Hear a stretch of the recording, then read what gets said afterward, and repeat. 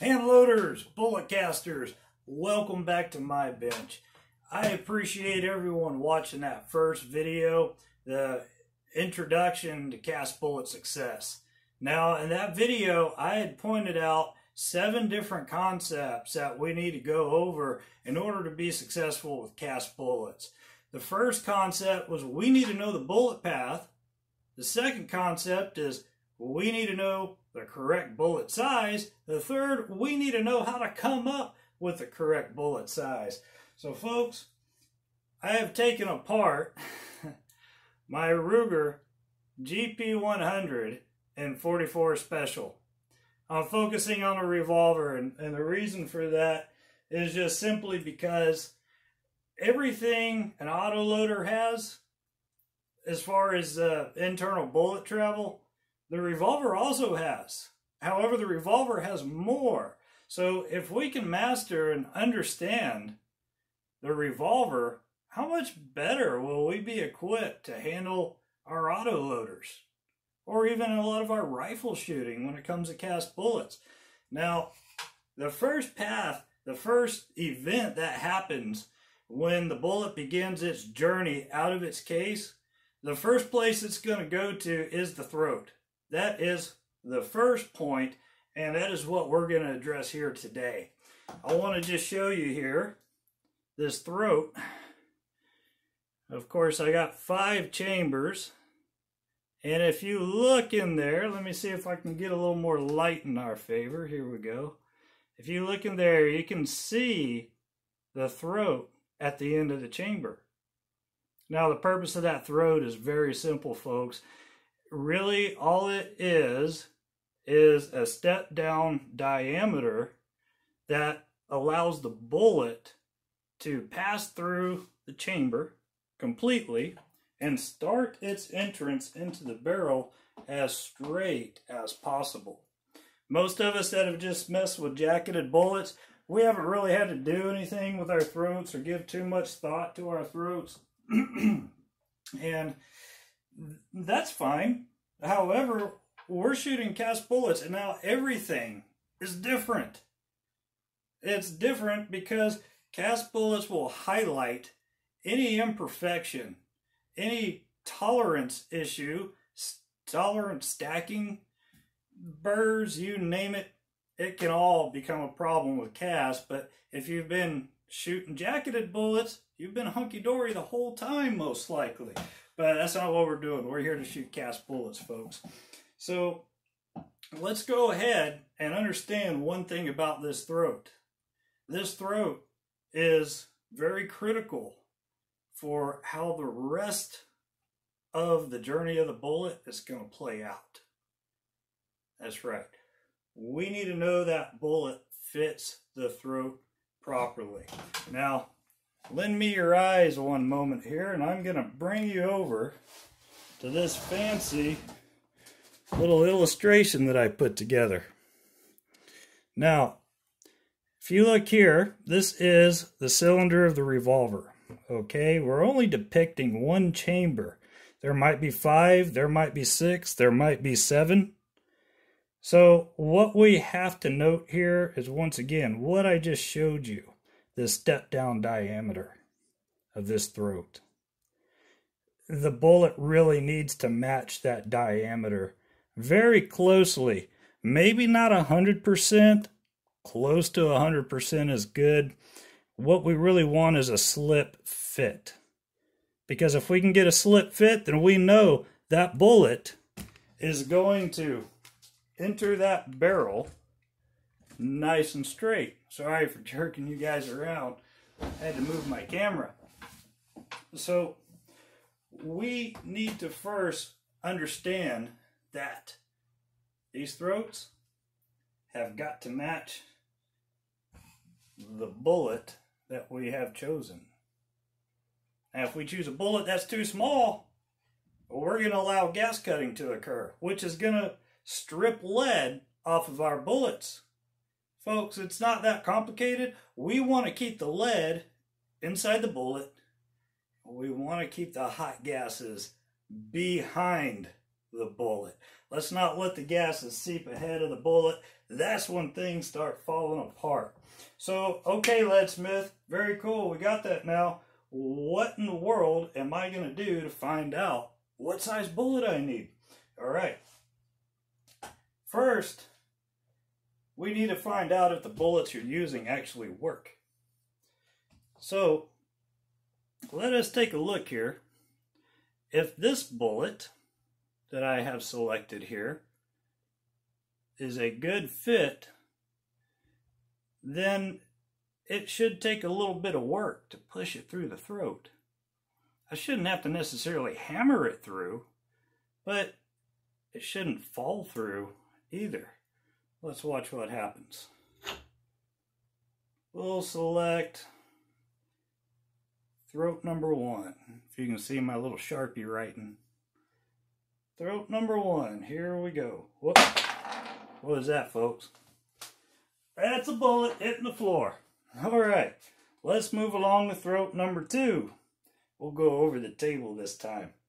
It really hurts when these 250 grain bullets hit your toe. Alright, whoop, okay, that's not good.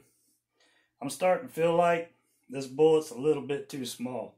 And see, this is something simple that you can check yourself.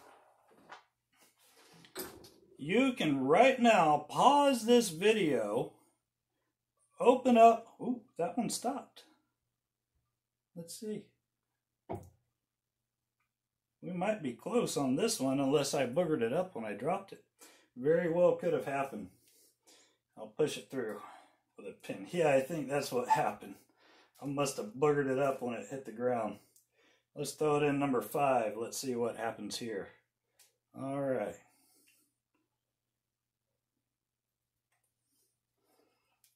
Okay, so what we're going to do, yeah, I dented this bullet. Not a problem. You guys get the idea. Lead dents real easy. It's not hard. Even with hard lead, it dents. Hard lead is still pretty soft for being called a metal. So let's not get too wrapped up around hardness. At least not right now. So I need to know what my diameters are. My internal diameters. I have here this little bag of cast lead round balls that I cast probably about 2 years ago. And I always like to keep some handy for these purposes. I always check out the measurements of my revolvers and such. Not just revolvers, anything that needs measuring. If I can use one of these lead slugs, I'll do it. So, as you've seen already, I've got my numbers on here so I can take a record of what each one is. I am going to swage this ball, or one of these balls, into each of these throats, and I'm going to use this vise right here to do it. Alright, no one get too excited. When you see my vise, you'll notice it's orange and blue. It has absolutely nothing to do with anything football or sports related or college related whatsoever. It just happens to be an orange vise, and the soft jaw that I'm using happens to be blue. Don't read into it, folks. We're about cast bullets here. So, when I swage this little ball right through the throat, it's going to come out, it ought to come out, the exact diameter. And just to show you right now, it's starting its life off at 455 thousandths of an inch.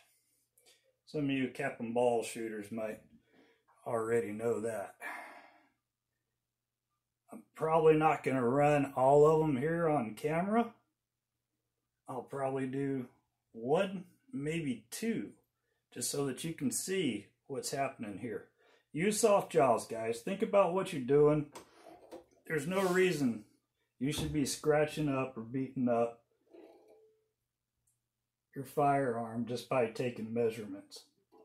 So I got one soft jaw in, and I'm pressing the lead round ball in through the unprotected side.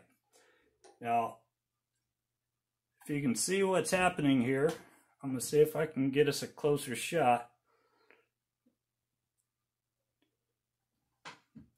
With a little bit more light, possibly. Come on, light. We got light. We got a little bit of light.